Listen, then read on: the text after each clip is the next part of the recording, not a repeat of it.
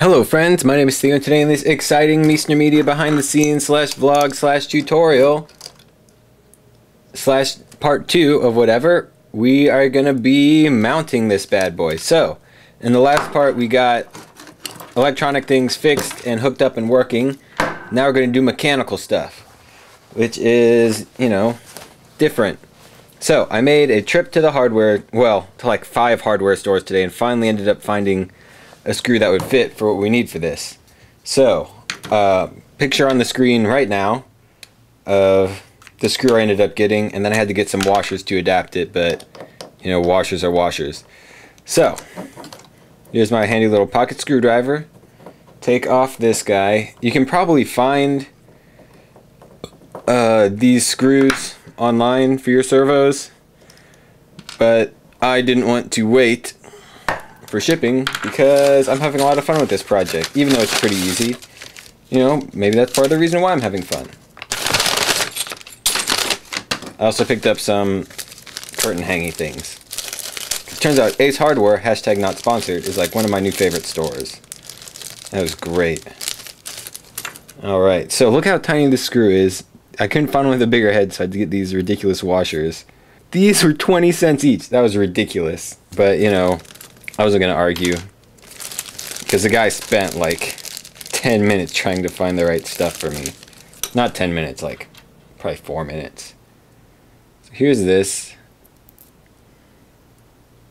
Then this will go onto here. And I'll probably end up having to cut this screw down, which is fine. Let's see how far we get.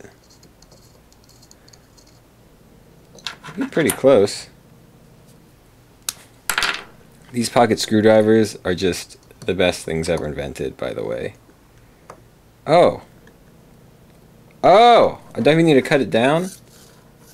This is a good day. Wow! I was not expecting that to be that simple. Just crank this bad boy down. Now I've got a follow focus gear on our servo motor.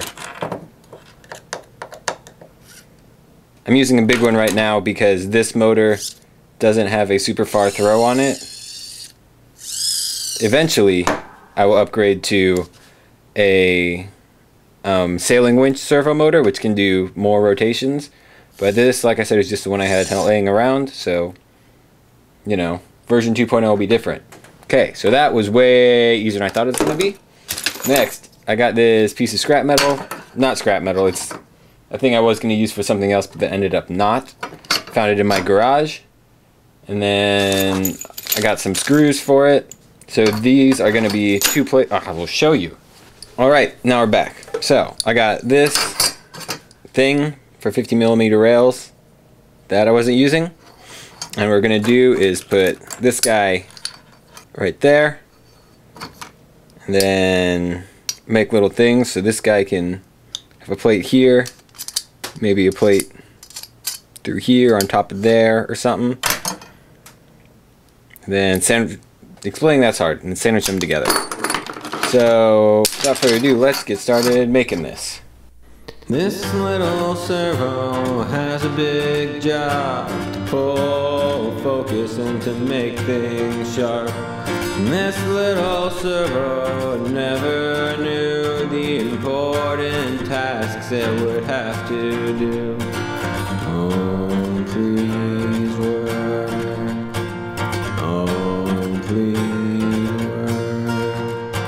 And this little servo is a little bit loud, but that's okay, it's on a steady cam now. Cause music videos don't give a dick if your follow focus is loud, the video's MOS. Oh, please work. Oh, please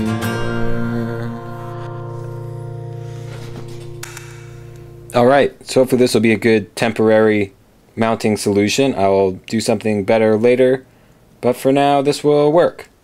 Let's go put this on and test it. Well, look at that.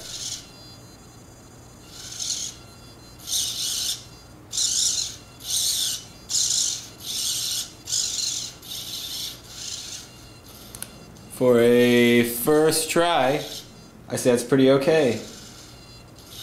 So obviously whenever I get a different servo that has a little bit longer of a diddly boop on there, it would be better. And just a better servo in general. But for now, as a proof of concept, that is working pretty good. Let me put some recording media in this camera and see what can happen.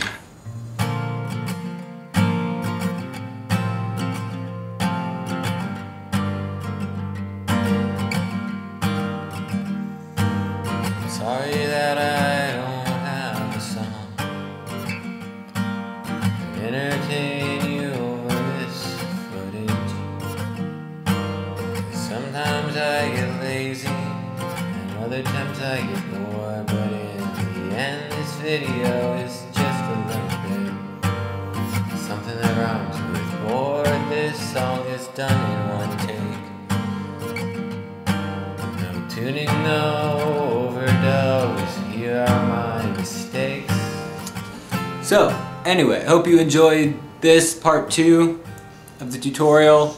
I'm sure there'll be another part whenever I make things pretty and put a different servo on there and other things, but for now, you know, oh goodness, that sounds terrible. But for now, we have something that's working and is, you know, pretty cheap. Once again, this board was like 40 or 50 bucks. I had the battery laying around. Oh, this antenna came off.